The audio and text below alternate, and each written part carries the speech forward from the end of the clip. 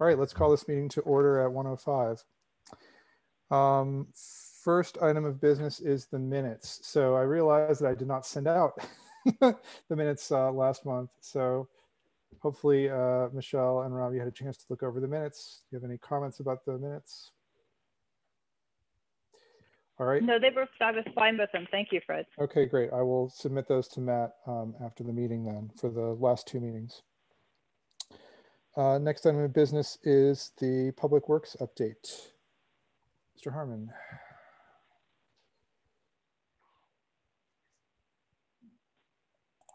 Thank you, Mr. Bush. I have a few items. I'll try to go through them quickly.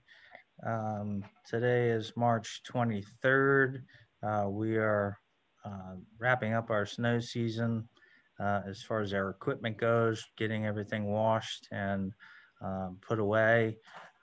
It only takes us about 24 hours to restock those items and put them back into play if a late storm does occur. But we're in the midst of doing that now that the weather is favorable. Spring planning for the parks and playgrounds.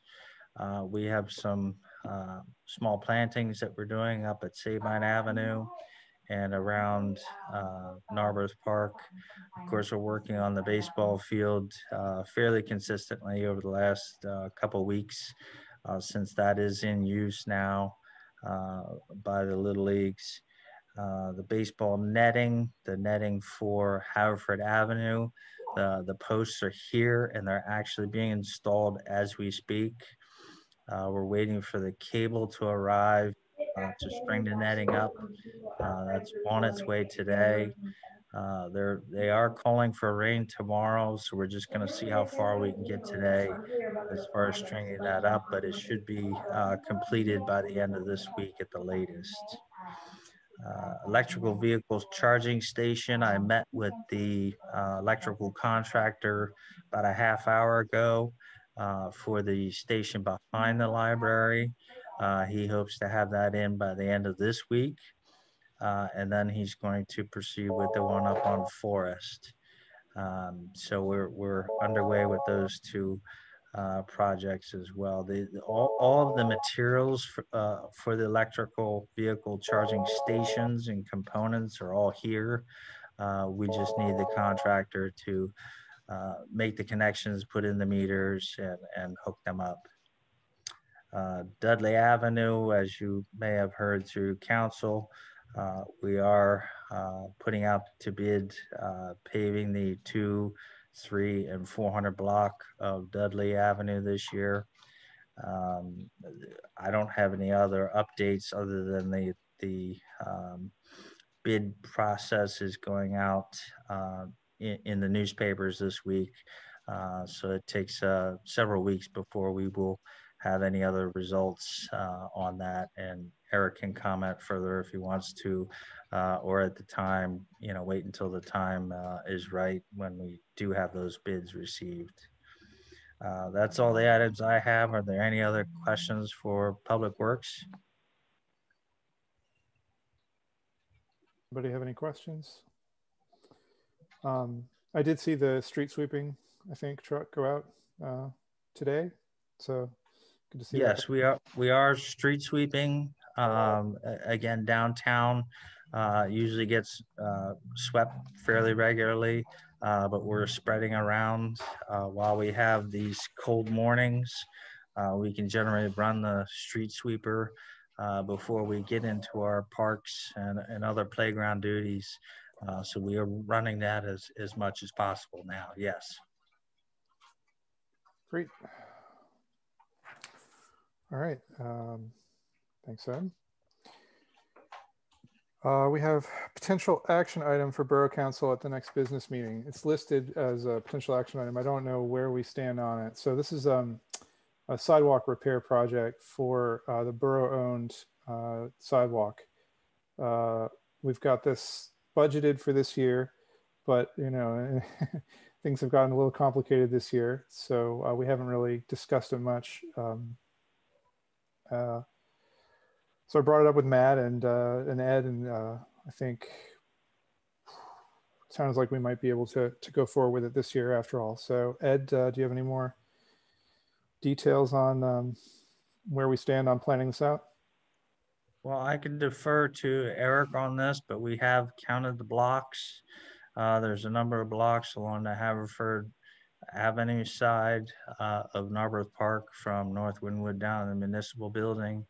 There are some minor repairs at the municipal building. The front and side stairways could use some repairs, but we're looking to combine that with some other work that we're doing within the borough. And like I said, Eric, if you have any expansion on that you'd like to offer, I guess I'm going to defer to you. But we do hope to move forward with these projects. Yes. Yeah. So I guess the kind of the topic for discussion would be is, so we have the is there any particular place that we're looking to allocate those funds? So if that area with those funds want to be allocated is in and around the municipal complex and in and around the park, then I believe probably the best way to go forward is actually just to combine that work with the Haverford Avenue storm sewer project that we're coming into a final design with now and hope to be bidding in the near future, because we already have sidewalk work as a bid item in that contract, and it's a contractor in the area. So if that park area is where you want to focus, then I think that's probably going to be the best way forward to get that work done. Well, I mean, the idea was to repair the sidewalks, and those are where the borough owns sidewalks, basically. I mean, they own a little bit, they own around the municipal building and around, there's a little bit around the parking. There's a couple broken segments around the parking on Haverford Avenue, the little lot behind the Haverford Avenue shops. The entrance to that is all busted up too. But so I mean that's where the broken segments are. So I think it would make sense to. Okay, yeah. So then I think we can operate under combining that in. That'd be the most effective use to get that work done. And then depending on where funding ends up, the smaller projects in and around, the other properties, that's work that always could just be done contracted separately. Those type of projects would even come in under bidding thresholds, where the borough could just get, price quotes and contract with for some smaller projects. Okay. What's the timeline on that Haverford storm sewer? So I have the final design. The design plans are together. I was just doing some markups on them earlier today. So, we're looking in the next, hopefully bidding in the next few months on that project. So that would be all work that could be done within this upcoming summer. Okay. Sounds good to me. Any other comments? Robert, just as a note, for around the Narberth Park, the sidewalk conditions are the poorest on the Haverford Avenue side, which is why we focused counting the blocks over there. There are more curbing issues on the Windsor Avenue side, but the sidewalk blocks themselves are in better shape as far as smoothness and deflection issues. So that's why we focused more on the Haverford Avenue side with this project. So we're thinking we're only going to do the Haverford Avenue part right now. That's your suggestion, to work it in with this other project, and then to do the Windsor segments later. I think it makes sense to do that for a pedestrian safety issue standpoint, because of the block cracks and deflection. Like I said, whereas on the Windsor Avenue side, the blocks are much safer, much more secure. It's the curbing that needs more work on Windsor. Okay.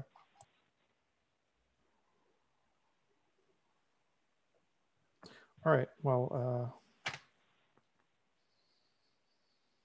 I guess we'll see where how this project ends up, how the Haverford project ends up. Rob or Michelle, do you have any comments or questions about this? No, I think that makes sense, Fred. I'm glad you're including the sidewalk. Yeah. I mean, sorry. I was just about to say, all right, then I would, I'll just coordinate with Ed and we'll get the specific locations and we'll go from there. Okay. Great. All right, let's move on to the next item on our agenda, which is our guests. So we have, I asked the rec board to come and talk about their request, their request that require council attention for the park. And I asked NAA to come and talk about their vision for the tennis courts. Melissa's been, looking into what it would take to refurbish the tennis courts for a long time. So, Fred, I was going to talk both about the initial rec board. I was supposed to talk about the signs initially, and then I can talk about the tennis courts. Okay. If that's okay. However, the two of you want to split up. Yeah, but I prepared a long thing on the signage. Okay, go ahead. So, floor is yours. So basically, we have been talking about signage at Narberth Park and Sabine Park. We first addressed this issue in 2018, and then we submitted a Narberth Parks policy application on how to do a permit for the park if you're an outside user. We established some park and playground rules and regulations, a fee table, and we submitted that to the borough and borough council. Once again, in 2019, January, we recommended a follow-up on this and a signage for the parks. Basically wanted a park name at entrance for each of the two parks. The rules of the park to be stated in a brief sign, bathroom sign at Narberth for direction, and a parking lot sign direction to how to get to Narberth Park, the back way by the basketball courts. Currently, there are two signs at Narberth Park. At Sabine. I have a picture. I don't really know how to share it, but they're pretty old and they're faded. It just says Narberth Recreation Board rules: no bike riding, no dogs, no golf, no alcoholic beverages, borough ordinances 259 and 679. There's two of those signs. At Narberth Park, we only have 8 signs of just saying walking of dogs on borough property prohibited. We would like the borough, this infrastructure just to recommend if we can further, have signs put up. There's 10 entrances to Narberth Park and 3 entrances to Sabine Park. We would like to just go over a list within our own committee on a brief, basically on the new ordinances, which were not clear if these 2 ordinances even are still on the books, as you just say, but to have no bike riding, no dogs, obviously no alcohol beverages if we see that fit, and some other rules that we want to recommend to put on the signs.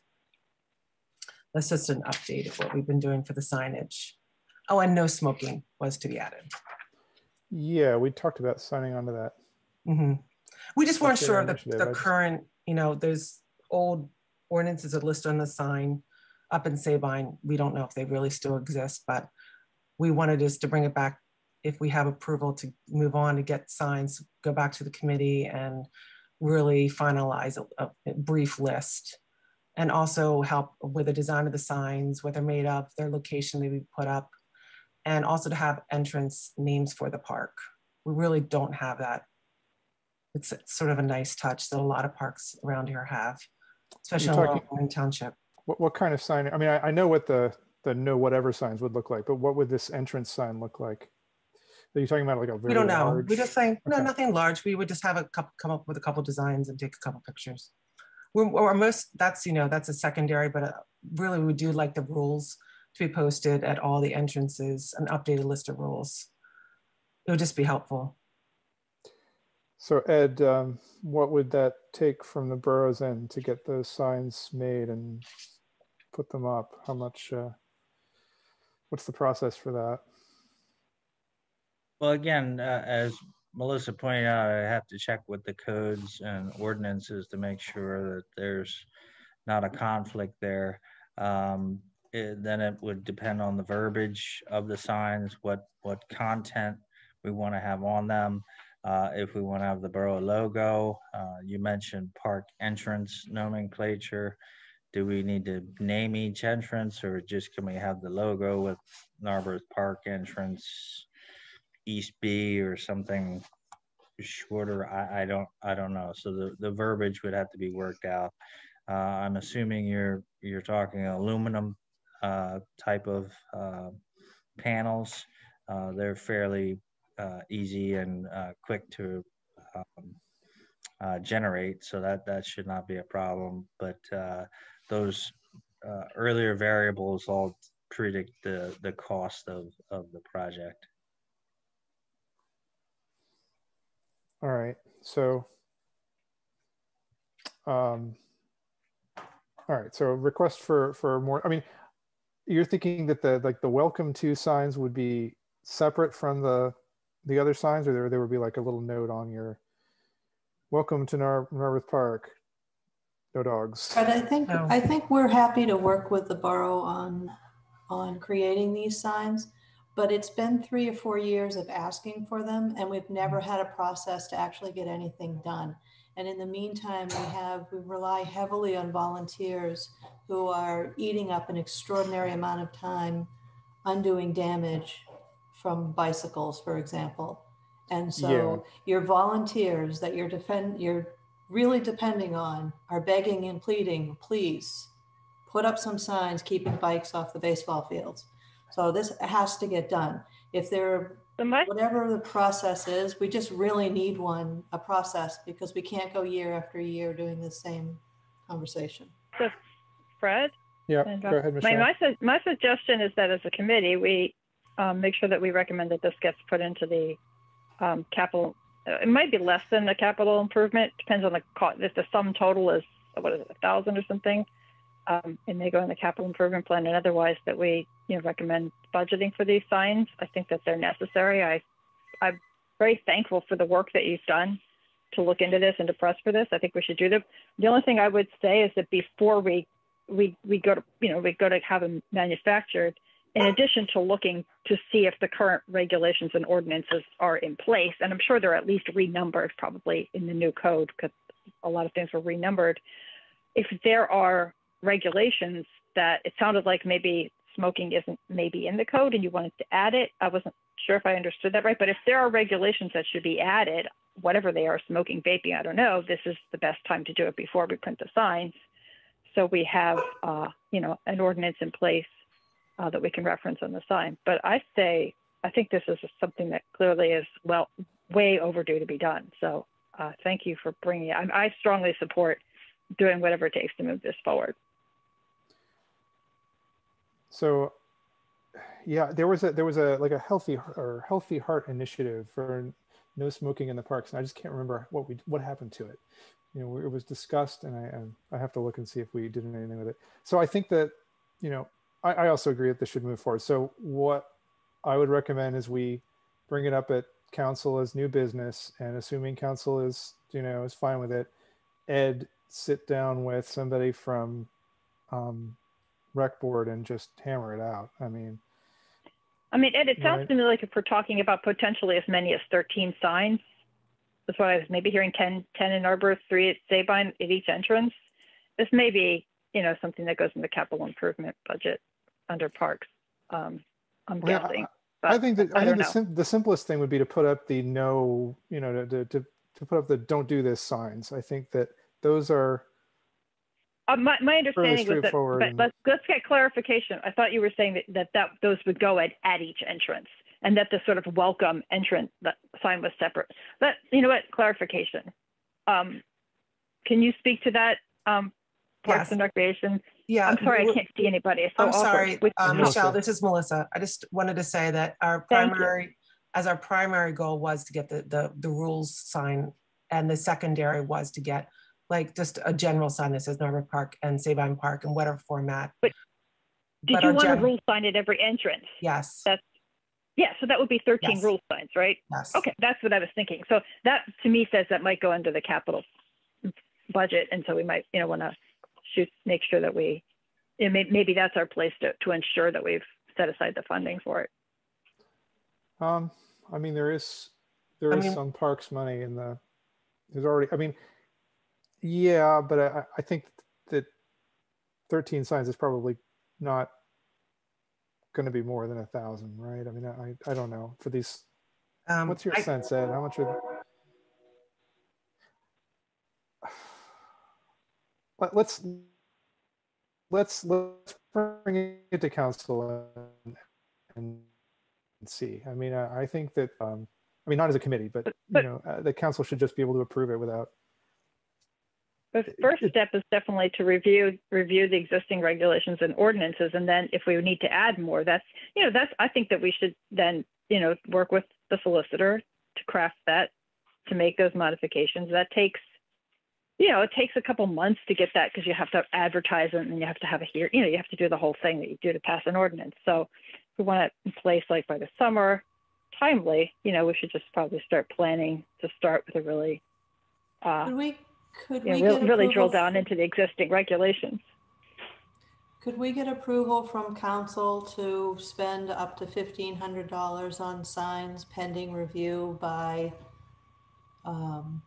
this committee and the solicitor?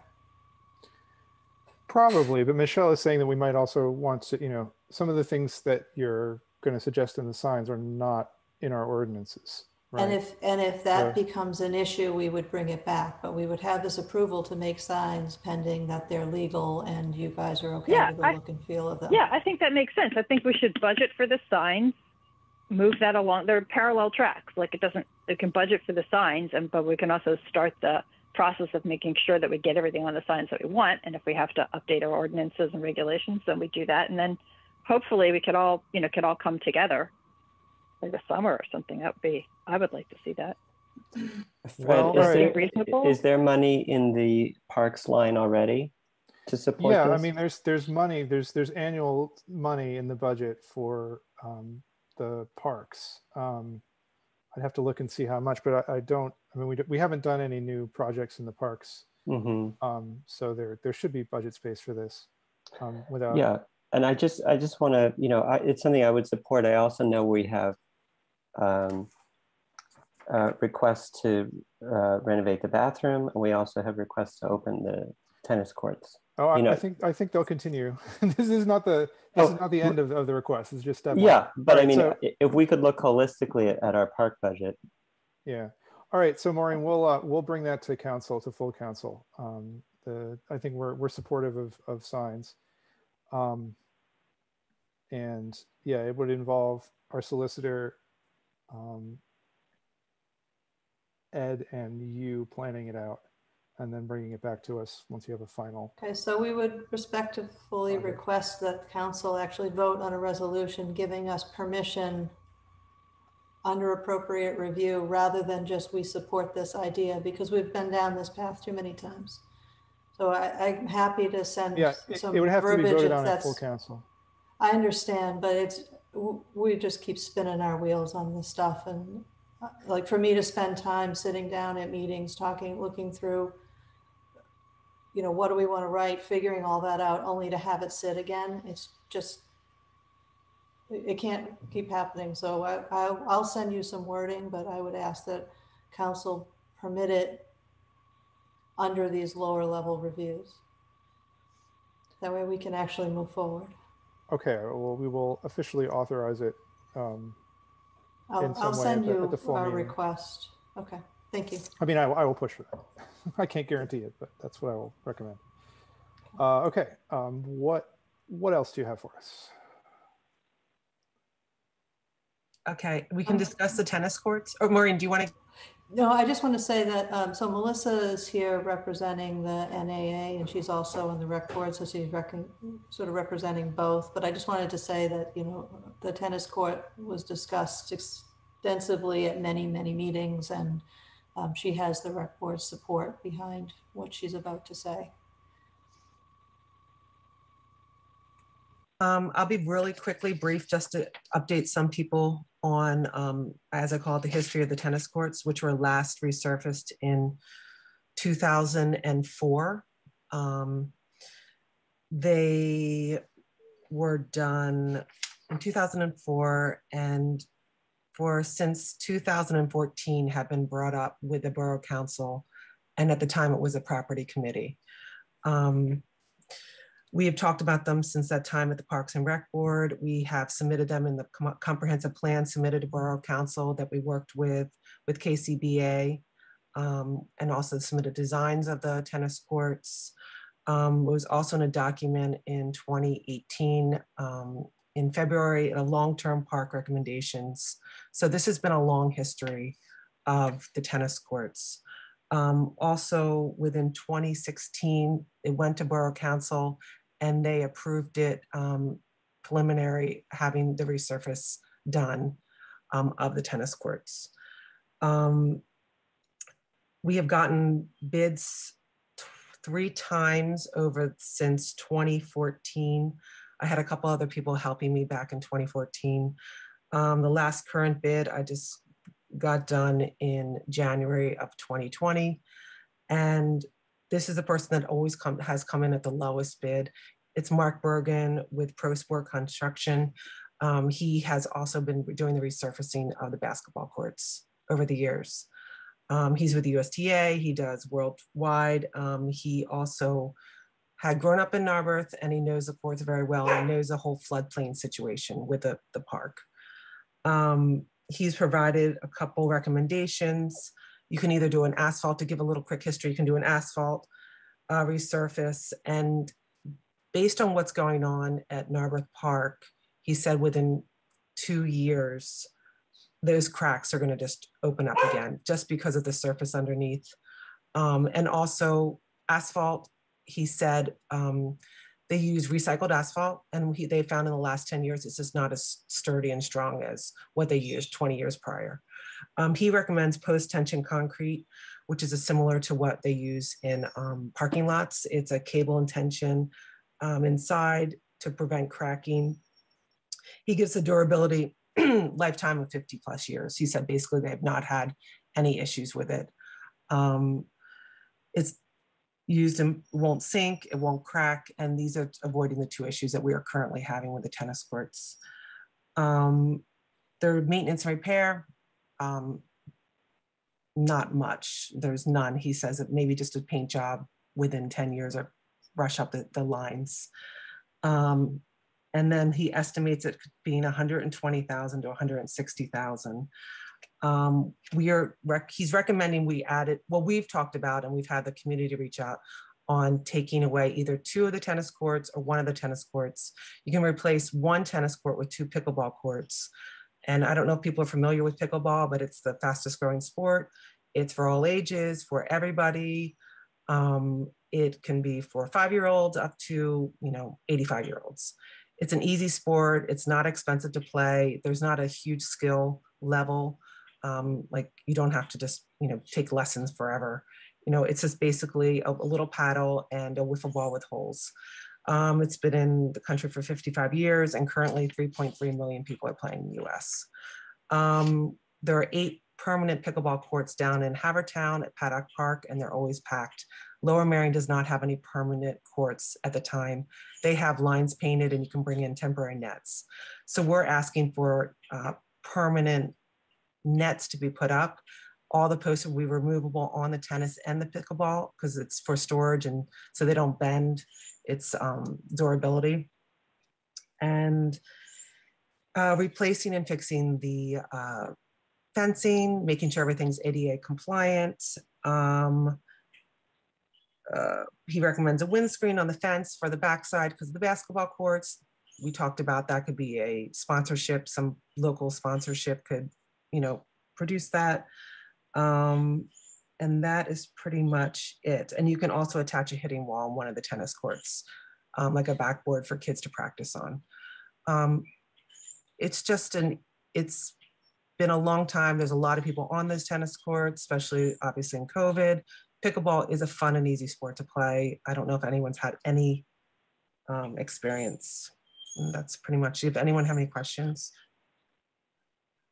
So I know you talked in the past about having the USTA, trying to acquire a USTA grant, but I think you told me that with the pickleball element, the USTA is unlikely to be supportive of with a grant. Yeah, So the pickleball, yes.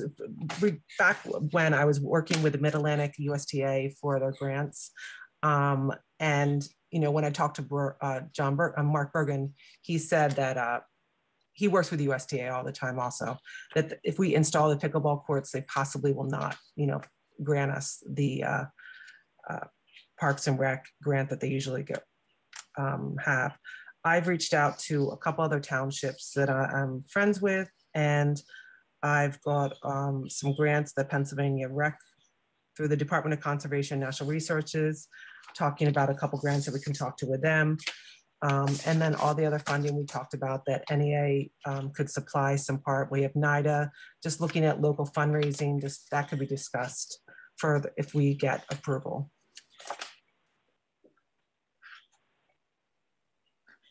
Any other questions? I would be curious to see the estimate. I think that would help the committee. And I appreciate, Melissa, all this work you're doing to figure this out. Sure, no problem. I appreciate it too. I think one of the reasons that this has never moved, well, there's a couple of reasons that it hasn't never really happened, and obviously one is expense. I think you make a compelling case about pickleball in that sense. I think that there's also been a sense that the tennis courts, they take up a lot of space, which is in short supply. They have an impact because we already know that this is an area with drainage problems, and of course they're very impervious. And there are a lot of tennis courts in our area. There's like 32 courts within a few public courts within a handful of miles, you know, within an easy bike ride or 10-minute drive from Station Circle. And so I think that's one of the reasons why we've been hesitant to invest that kind of money, even though we'd love to have everything. I mean, I personally love tennis, but I think that the idea of investing that kind of money in tennis when there are many tennis options in our area, and there may be other recreational needs that are not as well served, has often sort of made us hesitate to commit the money to that. I wonder about possibilities of something. Did I understand correctly that, let me ask you a question first, so that you put pickleball as basically 2 pickleball courts take up the space of 1 tennis court, or is it the same size as the tennis court?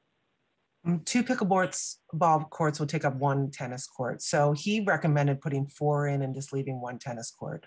We talked about that. I mean, and I agree with Michelle. In the beginning, when we first bought this, you know, in 2014, you know, pickleball really wasn't completely on the scene in our area.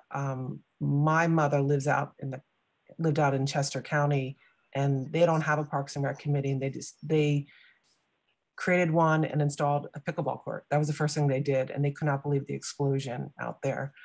I had someone reach out to me from Haverford Township begging me not to go forward with the repavement. I don't even know how she found out about that we were doing this in Narberth in 2014, and saying, really look at having pickleball courts. And then we did. And talking to Mark and talking to Haverford Township, you know, the courts, and if you get on the Margate or if you get on the Sea Isle, the courts are just always packed. And so Mark just suggested this time around on the quotes, we talked about pickleball. He goes, I would install 4. He goes, at most parks, I'm installing more pickleball courts than tennis courts, or I'm refurbishing them to add to pickleball courts.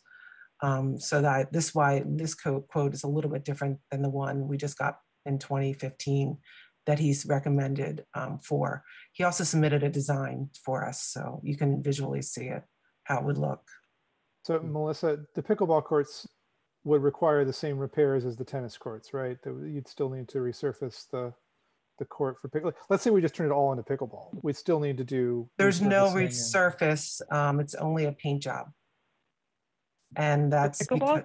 But what I'm saying from now, right? So now the court is in poor repair. Right. We'd still need to repair it before putting in pickleball. Okay. Correct. Yes. Yes. So may I may ask you a question that you're not going to like that I'm asking? I'm sorry, but I have to. What does this estimate more or less scale? So it's something in the range of 120 to 160,000 to do all 3 tennis courts. But if you say, don't hate on me, I'm just asking because I have to. Suppose you just did 1 and you turned it into 2 pickleball courts. Would we assume it's roughly a third plus a little bit more, since, you know?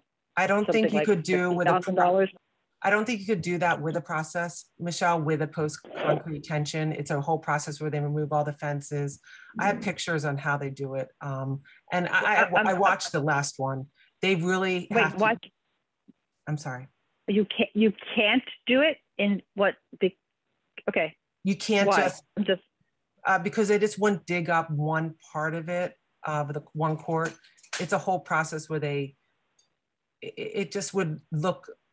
Ed, can you possibly help me with this on the process of this? No, I'm not talking about, I wasn't asking about leaving. I was like wondering if we were to eliminate the other two courts and turn it into like green space or something and have one pickleball court, like what would the cost of, like what, or two pickleball courts, like, so basically one tennis court. I don't know. Two pickleball courts. The thing is, the recommendation from the Parks and Rec, and as we submitted to the designs, has always been to maintain that space. We've investigated and looked at green space, especially with the issue of, the flooding underneath. There's a tunnel of the water going underneath. We talked about what to use that space as for over 3 years. And we could not, we don't understand nothing else seemed to work within our designs. And so we've all decided that the pickleball courts and the tennis courts should remain as is and not turn into green space. We were finding other green space within our park system.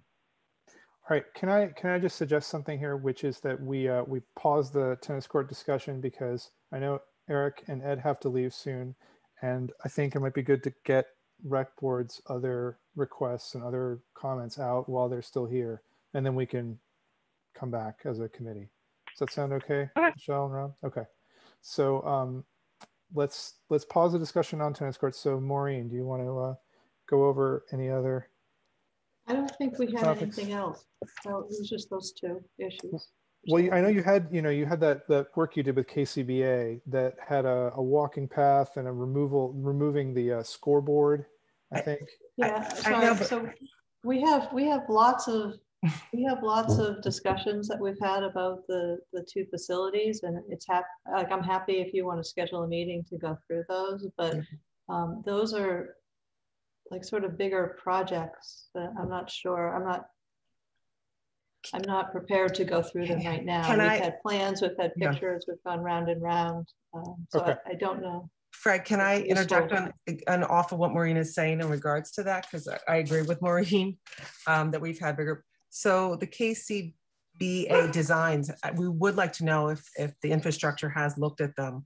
And I was on a Zoom meeting this past July because we had to pick up, I don't know, Fred, if you were on that. I'm forgetting who was on that meeting. believe Ed, you possibly were on that meeting. I don't think. And then we fine-tuned the questions. I fine-tuned and went through step by step all the questions. It was over 35 questions with KCBA to get the final designs. We had taken out those walking paths within the park. And so I'm wondering, did the final designs get to you guys for the infrastructure to look at? I have not seen it. I have not seen it. I would love to see it. So we need to, if you still stand by, then we should have a discussion, so okay. I didn't know if you had any of those elements you were ready to talk about, but it sounds like you'd want to have a larger discussion at some other point, which we can do. So we'll set that up at another time, because I don't think, I'm not sure Rob and Michelle have seen those KCBA, the final images. I mean, it was awkward because we stopped working with KCBA. So, it's kind of messy. Well, no, we had, we actually, Krista wanted to make sure that since we paid a lot of money, and Maureen, we all discussed this at our meetings, that for those designs that, we wanted to, make sure them accountable and show us the final things that we approved and wanted to submit to you guys. So that's why last July, I forget who's on the Zoom meeting, I can find out. We went extensively over what happened. So I'm not sure where we stand after that meeting we have received. So we will find the designs. I'm sorry, are we saying that they're not working on this project at all anymore, technically? And then I have a follow-up. So was that a yes? Did I understand that right? I think they would not be available to work on it. Okay. Well, so I don't know. Actually, I don't know. That's a Matt question, right? So. No. Well, a question that I always have in these cases, and I don't know that there's anybody on the call that can necessarily answer it, but I think it's worth asking, is whether or not when we receive the final work product of their work, whether it can be in a machine readable format, you know, I mean, if they do use any version of CAD, it can be opened in another version of CAD, so that we have the capacity to continue to work on those designs on our own, or make a minor change. It's not as crazy as it sounds. You know, I mean, I think sometimes when you just have a PDF, you're kind of locked in, and then people are making handwritten notes. And this is sort of a broader question of what rights we have to the work that engineers or design professionals do.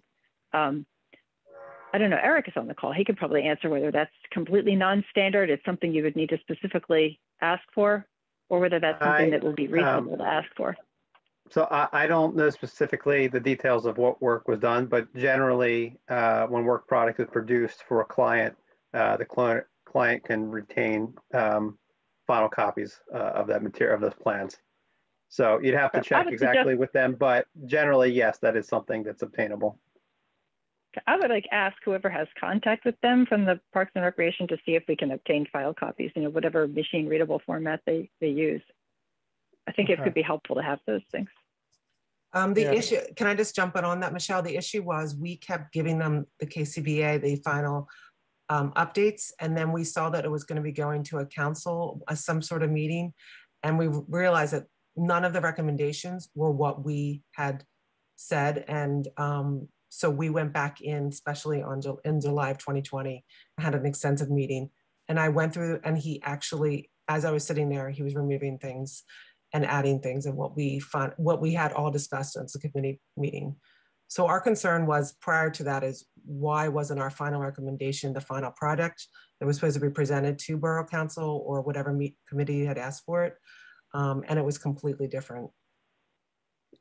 Yeah, I don't have an answer to that because I was totally we didn't have an answer. But yeah, that sounds really frustrating. It was. Okay, so we'll need to address this at a later meeting. We'll try to figure out. I'm not. I don't think we can enjoy. I don't think we can figure this out right now. But we will get this sorted out, and we will ask Rec Board to, you know, go through the recommendations, you know, as exemplified in this KCBA report, right? And then we can talk about specific things from that later on, once people have time to prepare. Okay. Sound good?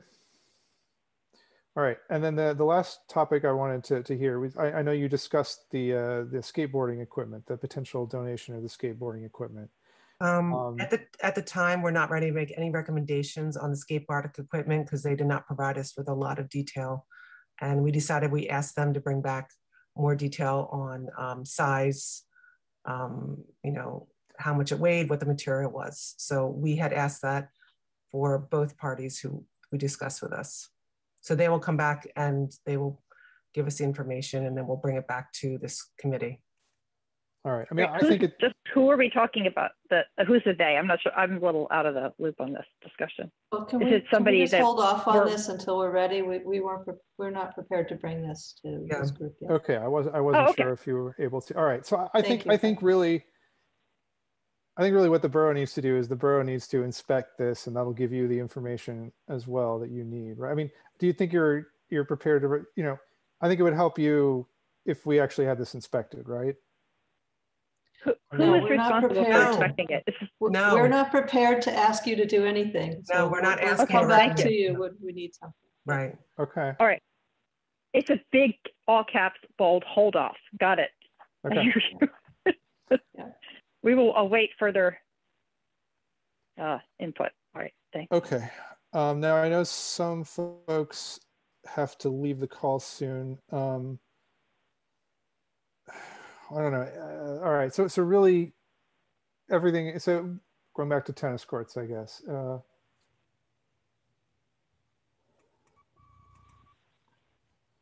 Yeah, I mean, I don't know that I'm prepared to, you know, it's a lot of money. I don't know that I'm prepared to issue a recommendation to go ahead at this point, just because it's more than we have budgeted for the parks right now, and it's not clear what kind of grant funding is available or what kind of, you know, what the final bill for the borough taxpayers. And it really would be great to see this in the context of the whole recommendation from KCBA that it sounds like we've never seen. I mean, that would be a key part of understanding.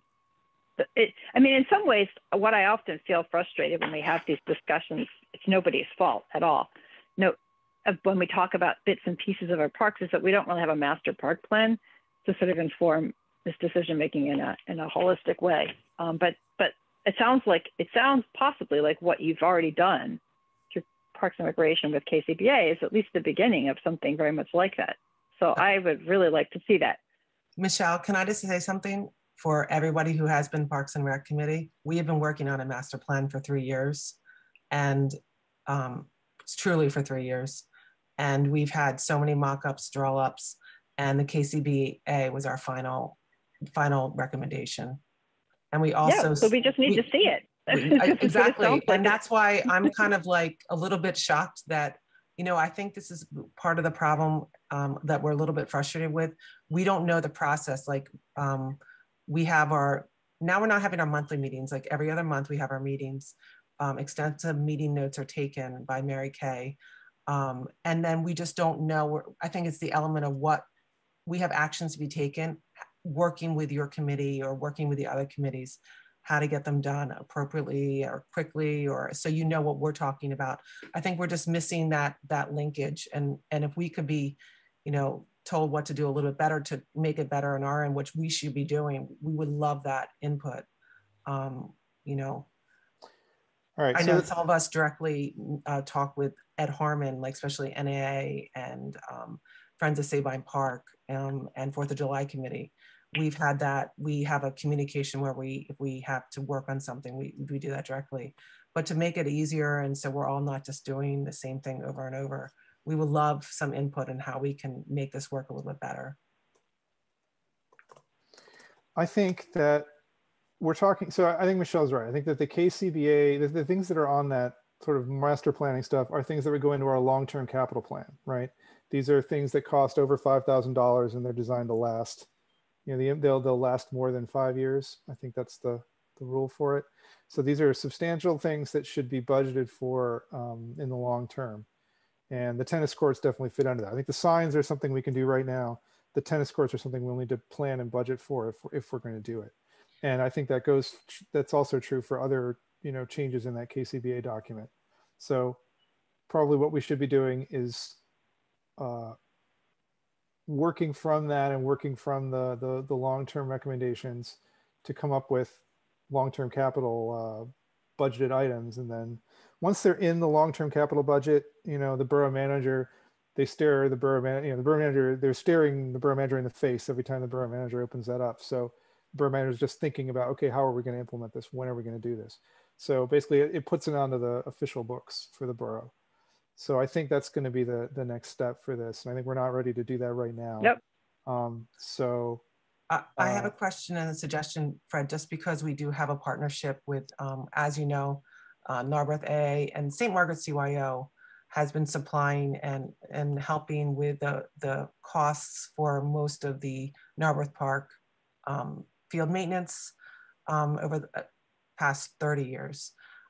We've gave money for the baseball netting, so did St. Margaret CYO. If we open up a discussion with these two organizations, would this help if I talk to the borough manager in setting up in a meeting like we did with the baseball netting to go over the financial part? We did this with Sean, and this was very helpful. We bring in our treasurer, we bring in the treasurer for the St. Margaret's, and we look at sort of other funding sources, maybe NIDA, I don't know, and maybe help move this along for the tennis courts, pickleball court renovation. I think it will be, let's hold off until we have our new borough manager in place, and then we can talk about that. So not right now. But clearly, once the new borough manager starts, I mean, absolutely part of onboarding is to make sure that that they have meetings with like all the important stakeholder groups, including Parks and Recreation, and they will no doubt attend meetings and want to be briefed on what you're doing, and we'll take your recommendations about what other third-party organizations are appropriate to meet with. I think they'll take it. So well, that's a long-winded way of saying yes. Yeah. Absolutely, it makes sense. But it's going to be a few months before we're ready to set that up. Okay, so I think, Michelle or Rob, do you have anything else for Rec Board and NE? I think the way we've got it is we're going to bring the signs proposal and possibly looking at the regulations to full council. And then we're going to try to set up a time in the future to discuss the KCBA recommendation. Maybe have that. I don't know if, I'm not sure if we can have it formally presented by KCBA or whether maybe Rec Board will lead that discussion or something, something in the next few months with an eye toward adjusting the long-term capital plan. Okay, so who's sort of delegated with the sort of ownership of reviewing the regulations and ordinances and making recommendations for updates, so that we make sure we keep that on like a clear time frame, so we make sure that whoever's doing that has access to whatever resources they need, solicitor's time or whatever. I always feel uncomfortable when I feel like we've talked about doing that, but we don't have a clear plan for, we want someone from Parks and Recreation is going to work with Ed, and then, that might make sense. And then from there, work your way out. Parks and Recreation works with Ed, works with John. And just do we need a council member? Keep this committee in the loop so that we can sort of see if there looks like there's any intervention points or need for, for further resources or whatever, we sort of know what's happening. Yeah, I think, Maureen, I saw your sign in the chat. So if we could get that over to Ed and the solicitor, they could just match up the codes. Well, could we, I sent some language to Frederick while we were talking. Basically, if council could approve that the borough manager purchase and install up to 13 signs indicating the rules of Narberth and Sabine Parks, final design must be approved by the borough solicitor and the Parks and Rec Board, cost not to exceed $1,300. And that way it puts it in the borough office, it takes it off your plates, we can work directly with them, and council doesn't have to do anything else. Well, if we're passing new, we would be involved if there's new code. If there's new ordinances to cover. Right. This does not. If there's no ordinance, that's a separate matter. We want these done in a couple of weeks. We're not talking about a 5-year plan for signs. This should be quick. So. Well, the first council meeting where it could be approved is first Wednesday of April. It's not going to be a couple weeks, but. Okay, then. All right. We're not interested in new regulation as part of this process. We're interested in just producing signs. Okay, I thought I heard something about like putting no smoking on the signs, and I'm not sure if we have an ordinance to support that. So I just want to make sure that the sign. Right, we will make sure that the signs are legal. Well, maybe it may or may not require. I haven't looked at those ordinances in a long time, so I don't know if they're sufficient for the things that we need. But if there are new ordinances that we need, we will bring those to your attention. And then 1.5 years from now, when the signs have to be redone because there's new ordinances, we'll cross that bridge when we come to it. But ordinances take a while. And so I don't think the signs need to rely on ordinances. You want to have the signs as soon as possible, basically. And, yes. Yeah, so I'm not sure I'm comfortable. I'm not sure I'm comfortable recommending signs before we know that we have ordinances in order. I think that it could be done before summer. The solicitor. I think we could approve the funding now. Signs. Okay. I'm totally comfortable approving the funding, but I feel like we shouldn't actually send them to be manufactured until, it doesn't take 1.5 years to do. I shouldn't take it. I understand, but the solicitor could do it offline without going back to council again. Why do we have to go back to council again? We go to the solicitor, then go back to council again. I don't understand. Well, no, it's just that if the solicitor feels like we need to renew, rewrite or update or in some sense change an ordinance in order to support the things that Parks and Recreation wants to do, he's just going to need to give it to council to approve legally. That's all. That's the only reason why. Yeah. But barring that happening, right. But if that doesn't happen, let's just move forward without going back to council again. Why are we putting up extra roadblocks just in case something happens? If that happens, we don't meet the conditions, we don't buy the signs. Well, we've got your recommendation. I'll present that to council and we'll see what everyone decides. I mean, I think everyone agrees that we should have signs. So, Okay. and I will bring it up at the workshop meeting. I think it's a small enough project that we may be able to approve it then. Sometimes, the larger, I think, yeah. So we'll discuss it at the workshop meeting and see if we can approve it then. Otherwise, I'm sorry, my dog is going off here. Can I bring something back to the KCBA regarding something? This was our final was submitted November 16th, 2020 to Borough Council and this committee. Fred had commented in December of 2020 about receiving it and had a quick question. And then we saw a different design within an email, and that's why that had showed the open stream as our final recommendation. So that's why we came back in July of 2020 and had to revisit this sign. So that's why and it was an ad hoc meeting with myself, Sean Metrick, KCBA, and Jonathan Peterson, who was new to our committee, who actually had never done any work on this project at all. He was on the committee. So that's where we had to go back because the final, we didn't know why all of a sudden the stream was in the final designs that was to Borough Council, and it wasn't the original ones that we had submitted. That's why that meeting was called in July of 2020. All right. So that was a concern for us because the stream was never, ever recommended by us.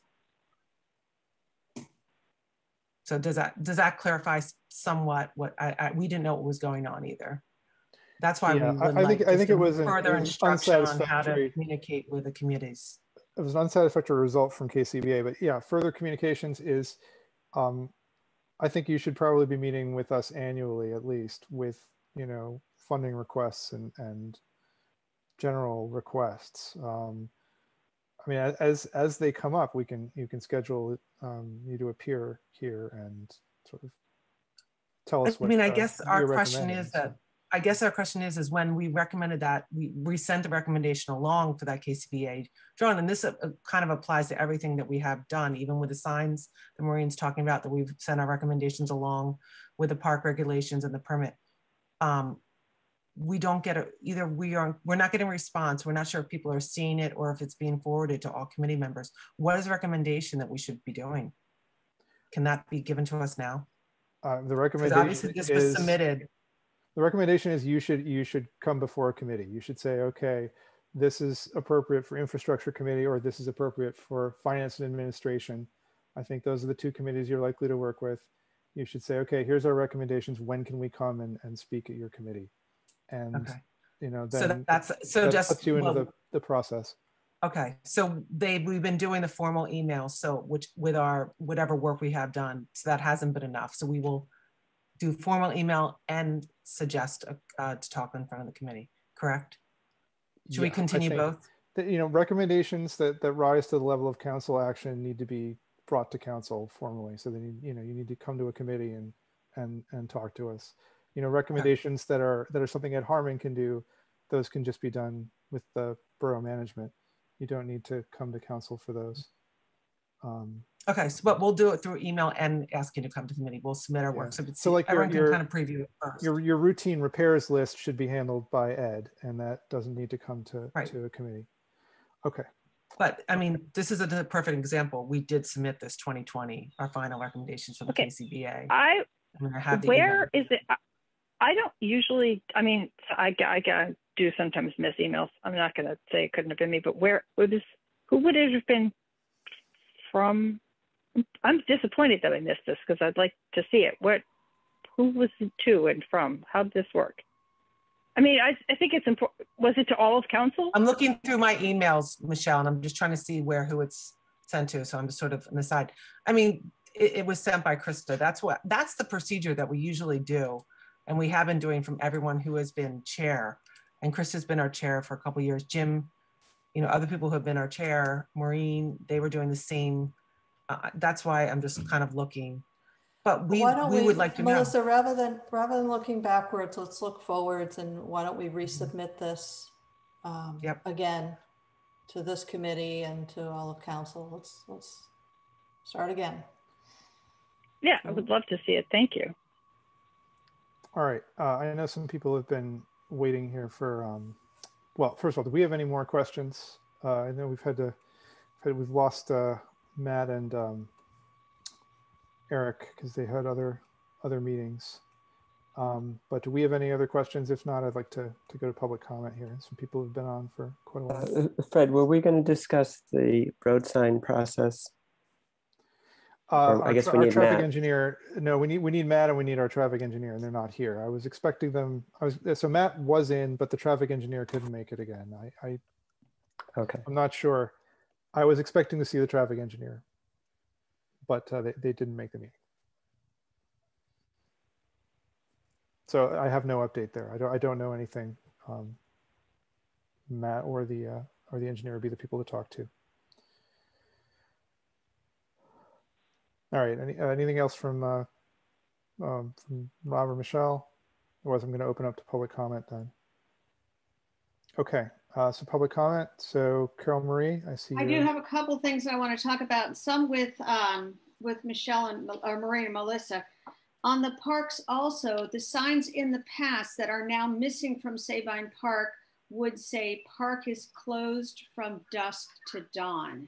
And that's an important addition because that gives the police a little more teeth to throw out the evening smokers. We have kids that come up to the Sabine Park and smoke cigars and whatever is into the cigars. And so that gives the police a little more teeth into that one. And also, Melissa, the KCBA report that you have also includes the Sabine Park plans, correct? And that was submitted because I was in on that one. So that one is submitted also. When you talk about grants, there were two very large grants that we missed out on. They were due March 1st. One of them was up to a $6 million grant from the state of Pennsylvania for parks and infrastructure.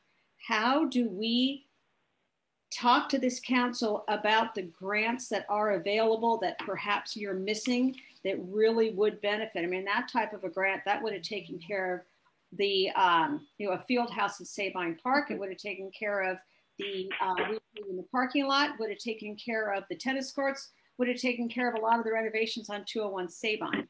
So, these are things that we know about. And again, how do we come to you and how do you act on them?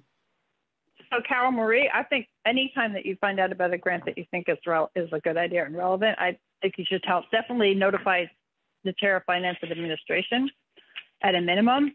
That's something that I think she has already set as a priority to put in place a stronger strategic grant program. But at the end of the day, it's going to be the borough manager or somebody under the borough manager's guidance who's going to submit and apply for those grants. And so you really need a borough manager who's on board with that program and ready to commit the resources to it. And I think we found one.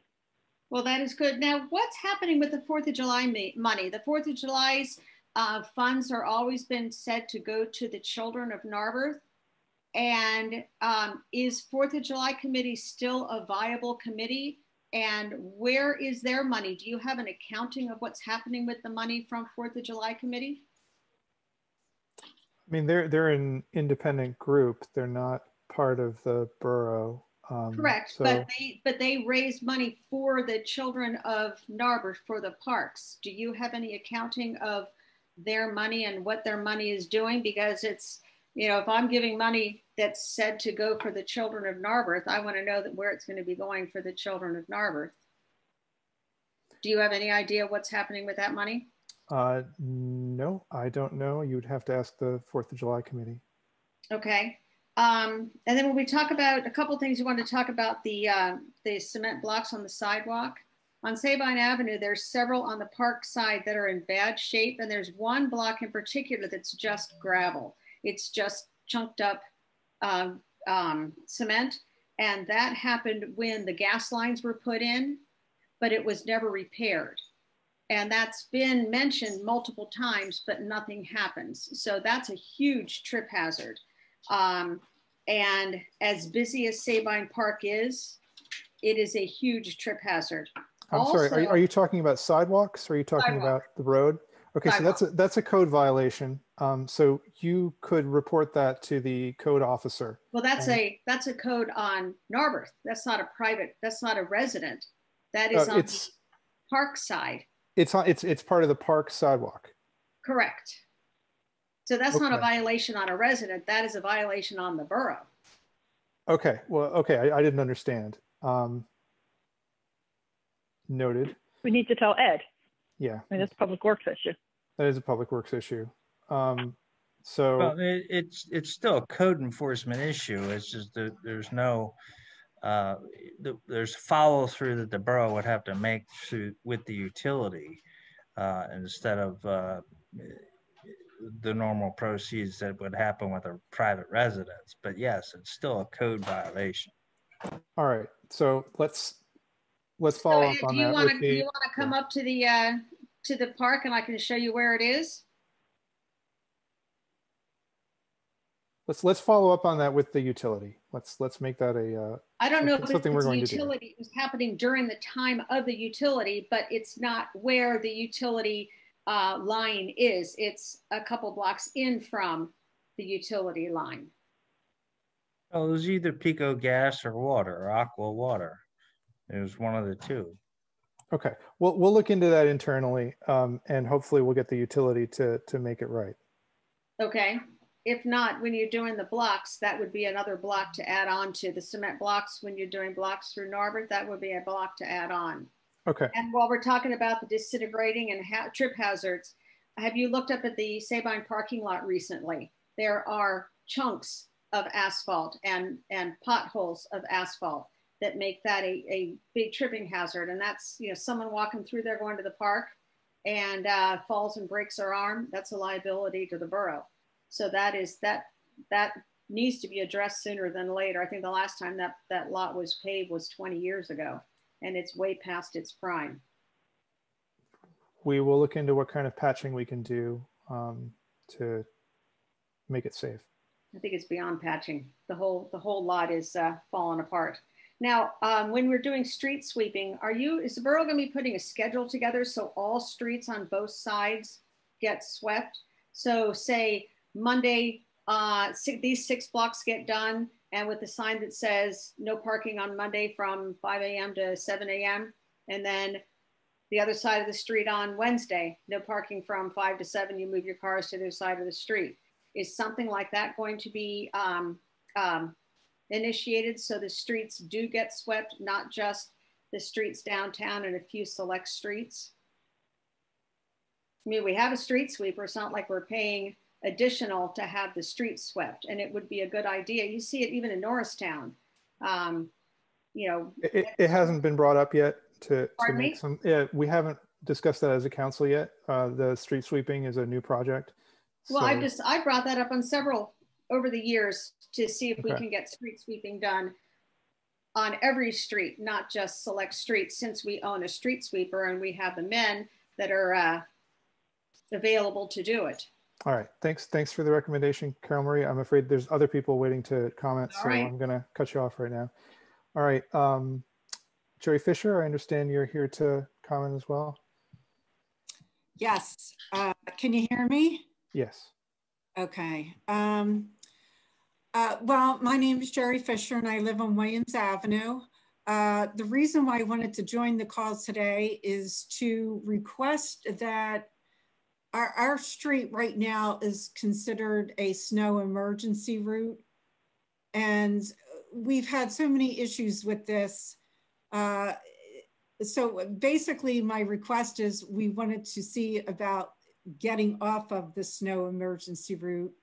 I've sent, it's on behalf of myself and several of my neighbors. I've sent Rob several different letters from a couple of the neighbors detailing the reasons why it would be better if our street wasn't on the emergency route. Rob, have you had a chance to review that? Jerry, I'm going to send that. I'm seeing that now. I'm going to send that to Fred and to Michelle. Okay. We weren't sure how the whole process works and how you even determine which street should be on the emergency route, but the way our street is a very small street, the way they plow, the right side has to move. They plow right down the middle of the street.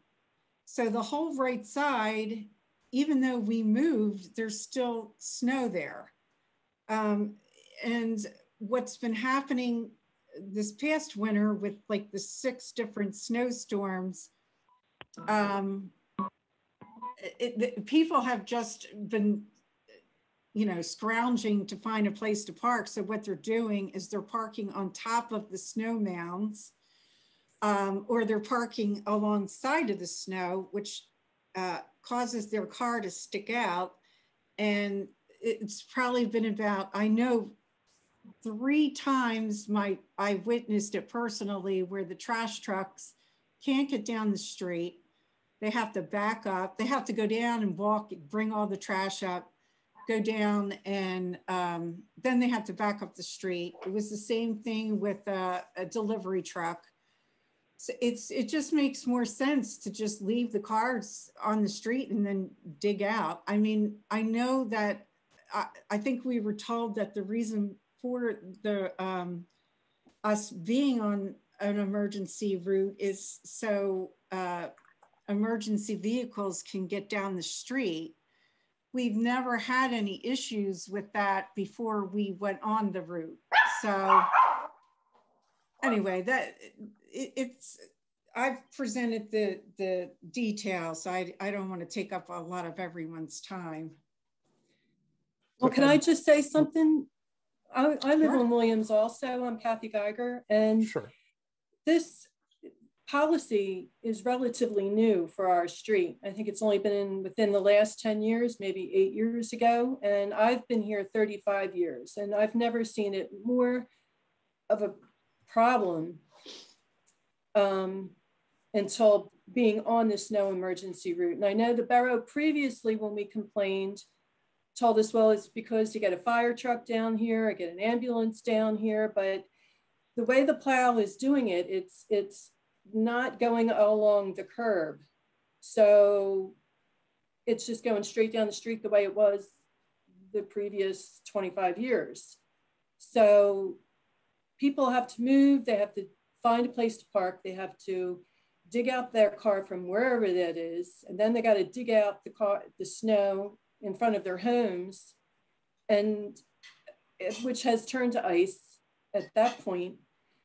And the bottom of the street has no homes living right on front. It's a side of their home. So the thing about that is nobody shovels those parking spaces out. So if we had everyone was still able to park on both sides, top to bottom, both sides, they have to shovel it out to get their car out, and then the street is clear. The way it's going right now with these snow mounds, it's true. I know Jerry's seen a number of times. I've seen it a number of times. They can't get down the street. They have to back up. So it just doesn't seem productive. And I don't understand how we can go about getting this rectified. I mean, can they plow all the way down along the curb? I mean, they would have to do several sweeps down our street to make sure it's clear. Do you know what I mean? All right, so I wasn't familiar with this, snow emergency route. I'm looking it up in Borough Code, and I don't even see Williams in the legislation saying that it's a snow emergency route. So I'm not sure what happened. Yeah, I don't know what happened either. I remember talking to someone years ago, and they said, oh yeah, well, we're thinking about putting Williams Avenue on the snow emergency route. And I was like, why would you do that? There's know where to go. Where are the people going to go? And they didn't do it for a couple of years. And then all of a sudden, they just did it. But, and they would just ticket. So I started thinking it was just to generate revenue.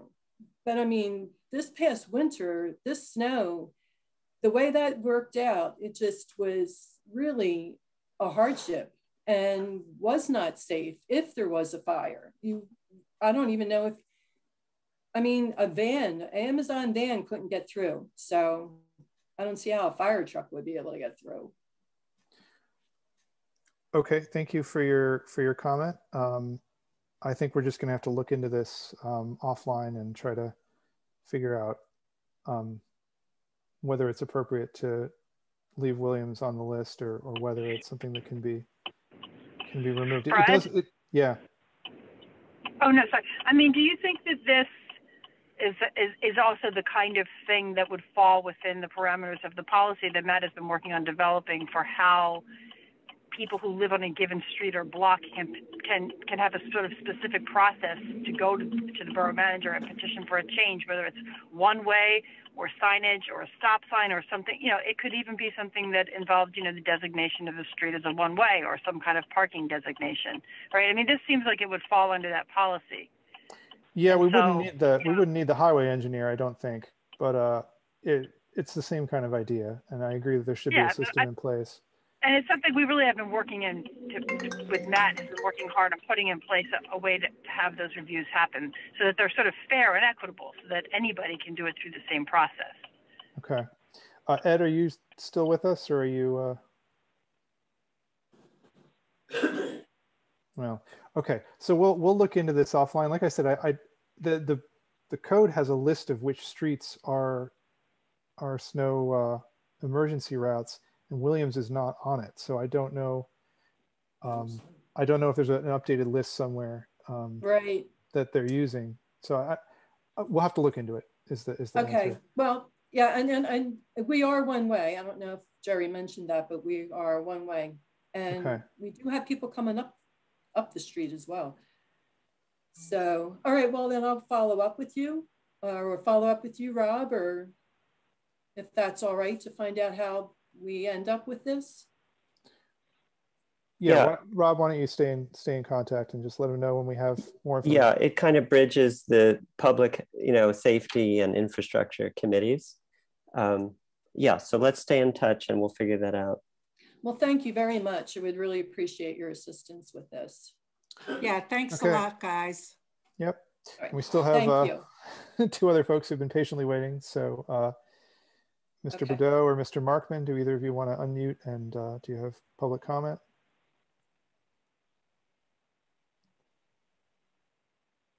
I don't have any public comment. I'm just listening. Okay, thank you. All right. Yes, and I see Ed had to leave, so thanks. All right, and so Mr. Bordeaux, 5 seconds. Any comment? No comment. All right, thank you. Thanks. Okay, thanks everybody. I think we're gonna adjourn the meeting at 2:24 then. Thank you, Fred. Thanks, everyone. Thanks, Fred.